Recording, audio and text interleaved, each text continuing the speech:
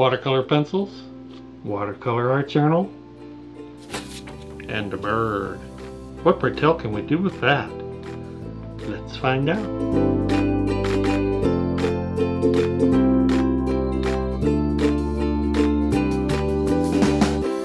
So I'm going to be trying something new today.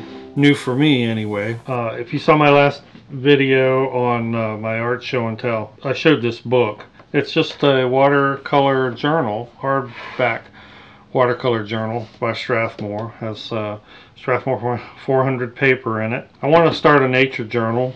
We live on some property, it's a couple acres of property, has a lot of wooded area. We have bird feeders, lots of birds, different trees. And I thought it'd be cool to have like a coffee table journal that has some of the nature that's around our house. So I've never done this. I also am looking to establish kind of a style or a process that I can use on location, anywhere from landscaping to urban sketching, you name it. With that in mind, I've got some watercolor pencils. I'm also going to be using a aqua brush. Probably familiar with them. They've got self-contained water. The water just comes right through the brush. I picked up these the other day, these water-soluble Prismacolor pencils. The colors match their line of regular pencils in terms of, if it says crimson red on it, there's a one of their regular wax-based pencils that match that.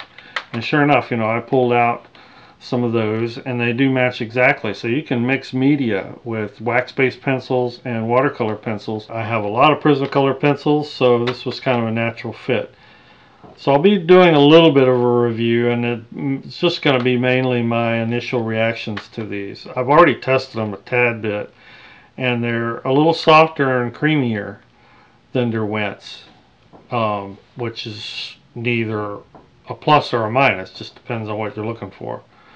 But I liked it, and let's go on with this and we'll see how it works out. So I've got myself a nice little light sketch of the bird, and now what I'm going to do is just go in. Mostly the bird is black and gray. There's some kind of tawny tones in here, beige and tan, so I'll probably bring that in there. I may bring in some blues just to liven up these grays. I'm just popping in some of the darkest black, what I like to call lowlights. And I'll be able to put a wash over these probably, just smooth them out.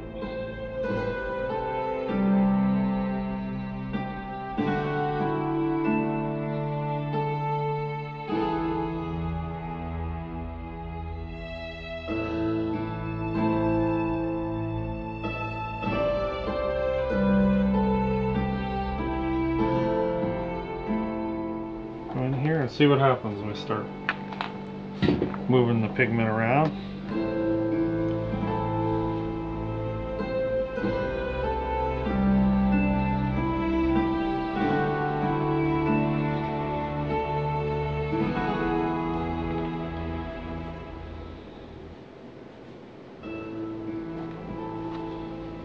Just using a towel to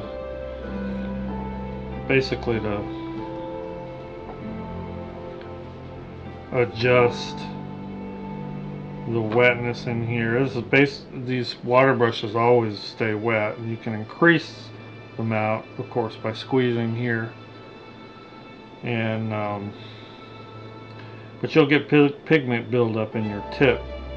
So, and sometimes you'll have too much moisture in there. So I'm just adjusting that by wiping it. Not being extremely experienced with watercolor pencil, I think what I'm going to do is just go back and forth with adding in values and details with the pencil, extending them with washes, going back and just going back and forth, and we'll see how that works.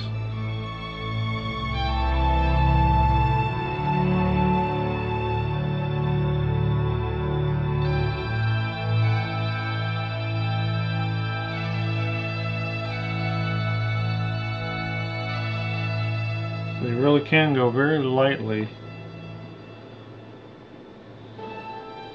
with your application of pencil and pigment. At least on these Prismacolor pencils, it's pretty strong. Pigment is pretty strong.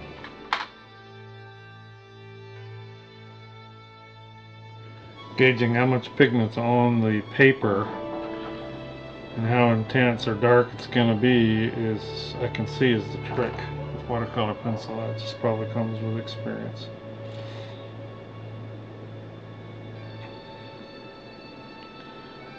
This is a really fun.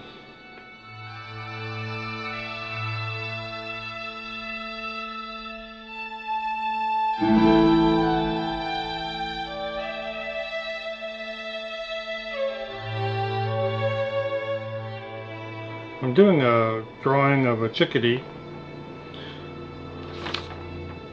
Carolina Chickadee. We're familiar with birds. It's a cousin of the black cap chickadee, which is a more northern relative, somewhere along the Mason-Dixon line-ish and up. They're black cap. Below that, most of them are Carolina chickadees, but they're virtually identical. We have a ton of them around here. They're very vocal. They're probably the most vocal, one of the most vocal birds around. They make this really raspy kind of cheer cheer cheer cheer cheer cheer cheer sound. That wasn't even close, but it almost sounded like a cicada, you know.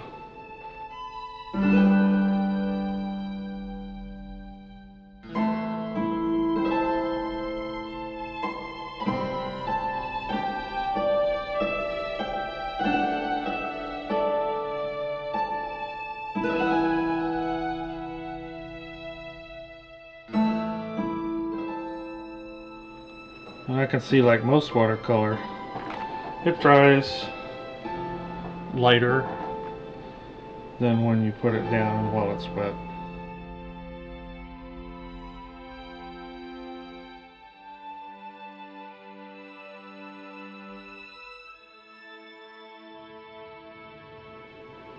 I guess I've never really used watercolor pencil much because I was just very number one, very undecided on how to use it, and being primarily a studio artist, I don't know, I just didn't know where it fit in my style. But I see lots of possibilities for them now, and it's really just been a matter of stopping and thinking about it, you know, thinking how they would be used. I've watched some videos of people use them and got a lot of good ideas that way.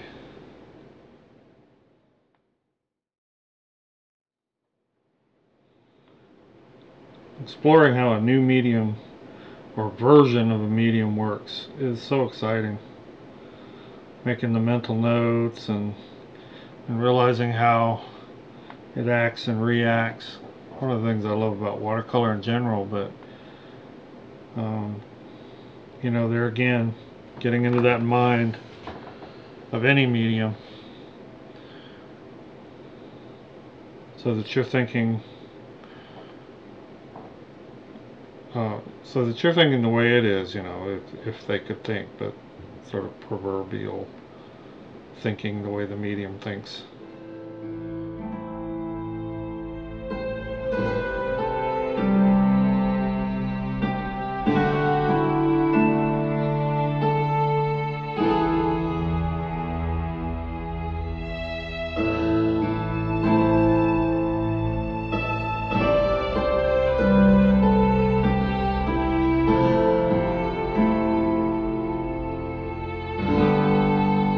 It's interesting because after wetting watercolor pencil one time and letting it absorb in as a wash,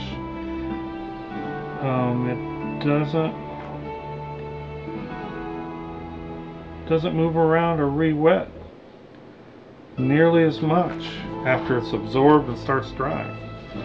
Interesting.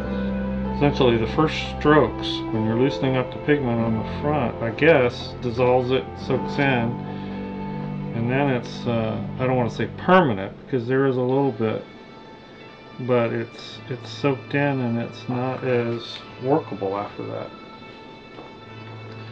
Something to keep in mind.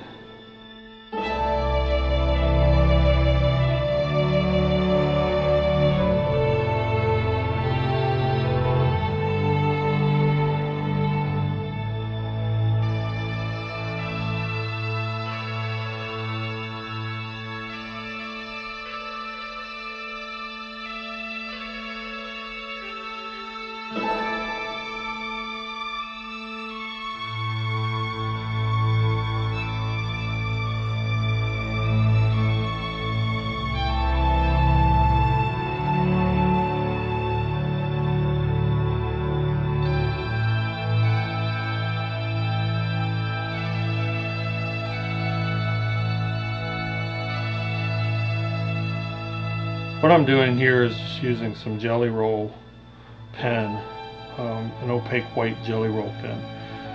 And there are several ways you could do this. You could actually mask off these lines, but they're so fine, you know, there's popping in some little hair-like details. They're so fine that a little bit of opaque paint, I think, works. For instance, you could use some gouache and a dip pen with a nib, or this Jelly Roll pen like I'm doing.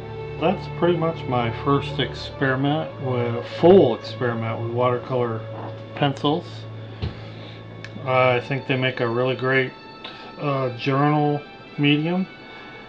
I had anticipated trying to do the whole thing in watercolor pencil and water brush. In the end, I couldn't resist. I had to get out my regular brush and some paints, but I hope just you watching and following along gave you some ideas, or maybe you have some questions, or maybe you're an experienced water brush and watercolor pencil painter and you got some ideas and tips for me. So let me know what they are.